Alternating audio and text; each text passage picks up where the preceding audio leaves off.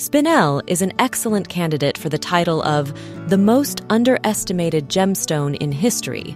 It is a mineral, often overshadowed by its more renowned counterparts, possesses a mesmerizing array of colors, and an illustrious history that rivals any other gem. Known for its exceptional hardness and brilliance, the Spinel has adorned the crowns and treasures of emperors, kings, and queens throughout centuries.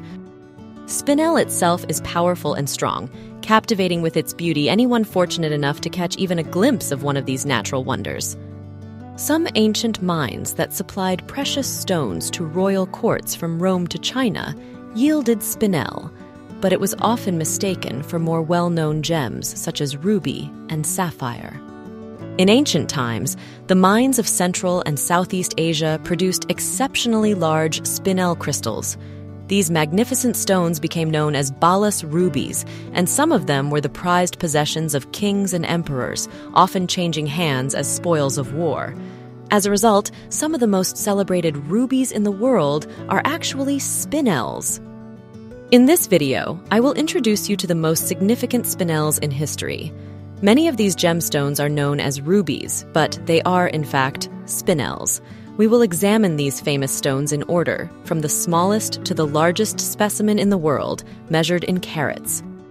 Before we begin, please support my channel by clicking on the like and subscribe buttons. Thank you. The Hope Spinel.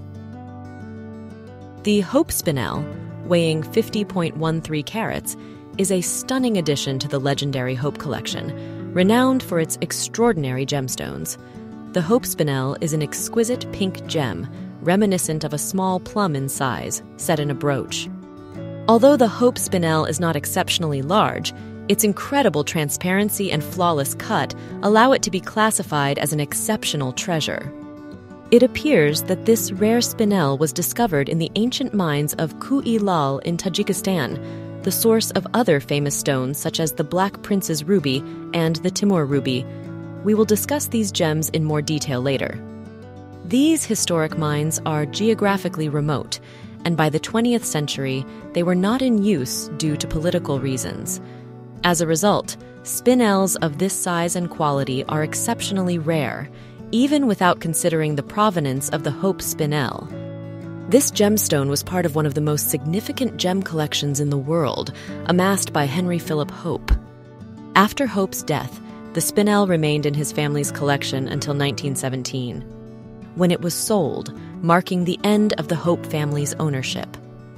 Later, it became part of the collection of Lady Georgiana Mount Stephen, a close friend of Queen Mary.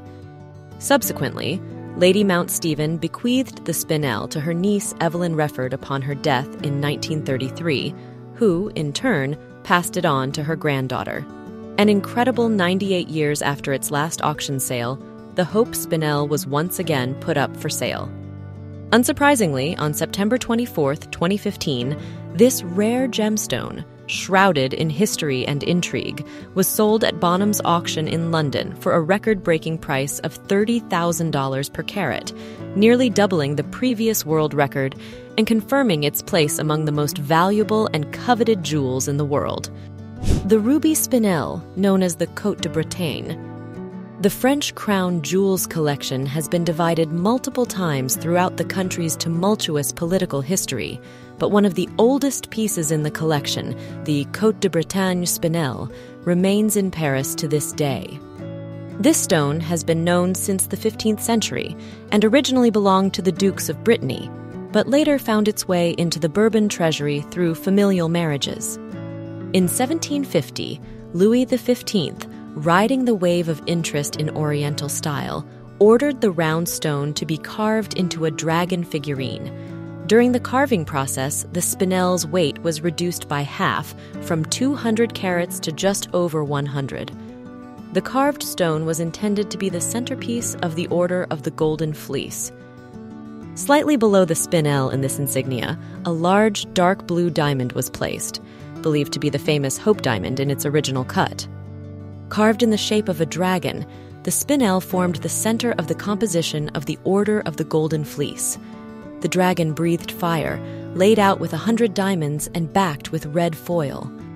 The canonical elements of the Order of the Golden Fleece were the images of flint and fire striker, the heraldic symbols of the order's founder, the Duke of Burgundy.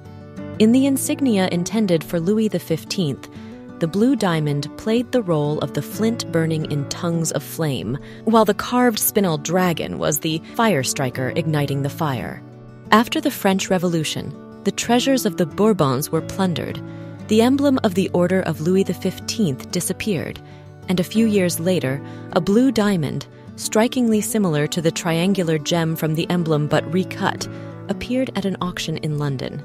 It then became clear that the emblem of the French king had vanished irretrievably and had been dismantled for its stones. Fortunately, the carved spinel was also found. Sometime later, it was seen in Hamburg with one of the jewelers. After negotiations, the French treasury managed to buy it back for a very considerable sum. After the Third French Revolution, there was another attempt to sell the spinel, but no buyer was found. Thus, the Côte de Bretagne spinel still adorns the Louvre's collection of precious stones to this day. The Black Prince's Ruby, a 170-carat spinel, is one of the most renowned gemstones in the British crown jewels.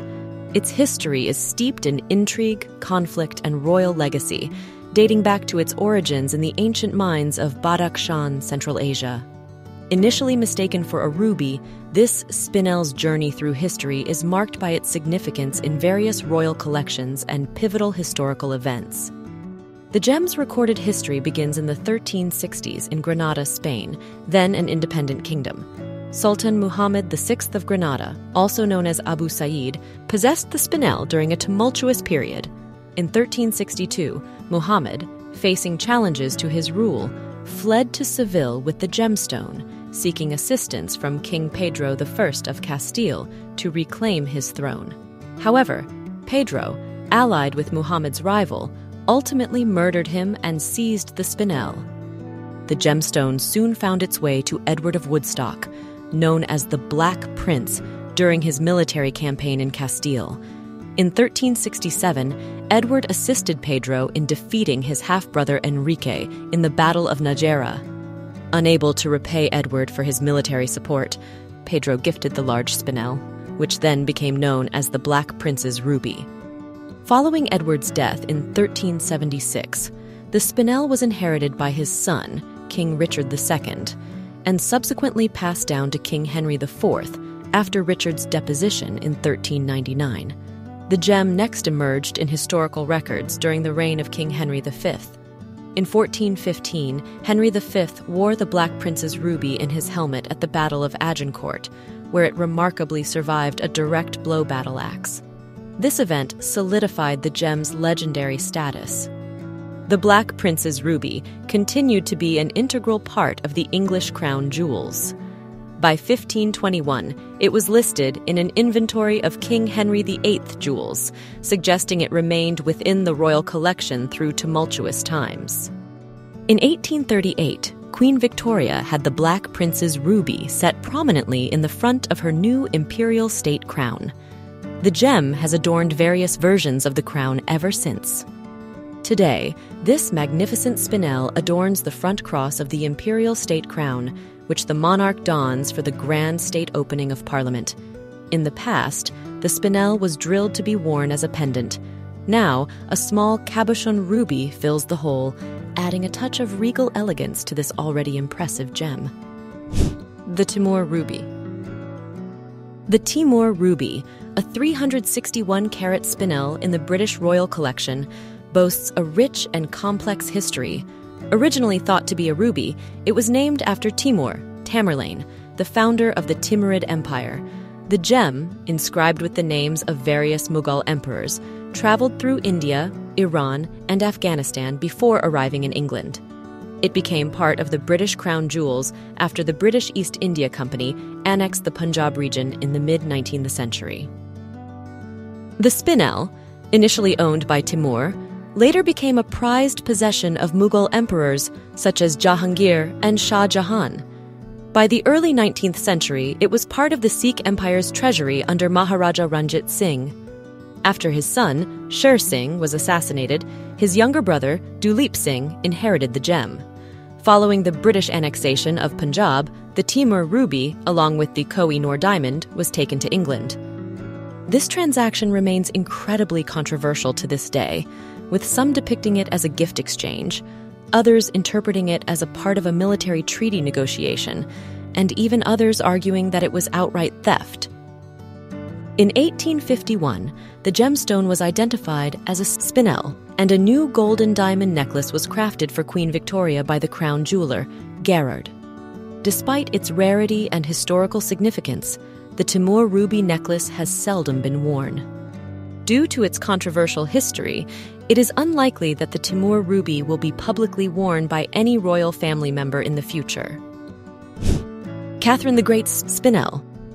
The resplendent centerpiece of the Russian imperial crown, Catherine the Great's famed ruby, holds a place of distinction amongst the 7 historic stones, the most treasured and rare gems within the Russian royal collection. This extraordinary collection, initiated by Peter the Great and known today as the Diamond Fund, was meticulously expanded upon by subsequent czars, always remaining the property of the state. While captivating in its fiery brilliance, the ruby is, in fact, a magnificent red spinel, weighing an impressive 398.72 carats and boasting the title of the second largest in the world. This particular gem embarked on its journey to Russia in 1676, acquired in China by the astute Russian envoy Nikolai Spafari during delicate trade negotiations with the emperor. The spinel's history, however, stretches back even further, shrouded in captivating legend. It is said that in the 14th century, amidst the turbulent reign of the Turkic conqueror Timur, a Chinese mercenary named Chun Li unearthed the gem in the fabled mines of Badakhshan, where he had sought refuge after a transgression involving stolen gems in Samarkand. Hoping to secure a pardon, Chun Li attempted to present the remarkable stone to the emperor. Tragically, his efforts were thwarted by a covetous palace guard who, upon seizing the spinel for himself, met his own demise when his treachery was unveiled. In 1762, as Catherine the Great prepared for her coronation, she commissioned the creation of the awe-inspiring imperial crown. Entrusted to the skilled hands of court jeweler Jeremy Pawsey, the crown incorporated the illustrious spinel, previously adorning an earlier crown, and was further embellished with other dazzling jewels from the royal collection. The crown last appeared at the coronation of Nicholas II in 1896, although it also attended the state opening of the Duma in 1906. The crown, along with its captivating centerpiece, was carefully concealed following the revolution, preserving its legacy for generations to come. This magnificent crown, with its massive red spinel, is now on display in the Moscow Kremlin Armory, the State Diamond Fund. The Sumerian spinel. The largest known spinel is housed in the Central Bank of Iran in Tehran.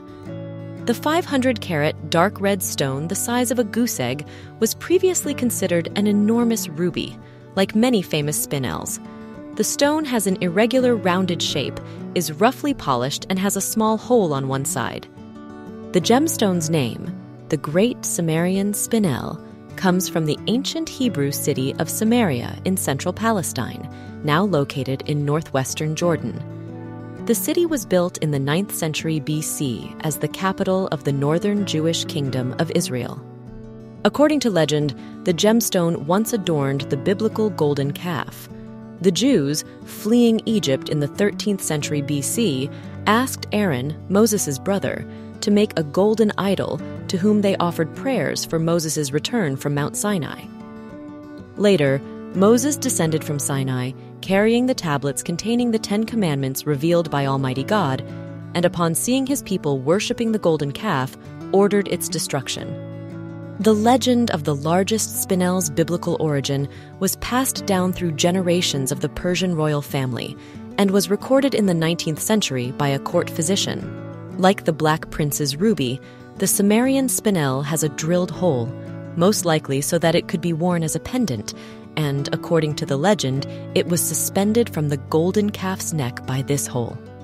In the past, this hole was filled with a diamond, but since then, the diamond has been removed. Of course, it is more likely that the world's largest spinel was either brought from India, plundered by the Persians, like many famous stones, or found in Afghanistan, and not earlier than the 17th century. The fact that the Great Sumerian Spinel lacks any inscriptions or engravings suggests that it is not as ancient as claimed. Until the 17th century, Eastern rulers had a custom of signing their most outstanding stones, and it is unlikely that the Spinel would have escaped such attention if it had indeed been in their possession for thousands of years. Thank you for watching this video. I hope you found it fascinating to learn about the captivating history of spinels and their place in royal collections around the world. How do you feel about this mineral? Which of the famous spinels we discussed did you find most intriguing? If you enjoyed this video, don't forget to like, subscribe to the channel, and share this video with your friends. Thank you.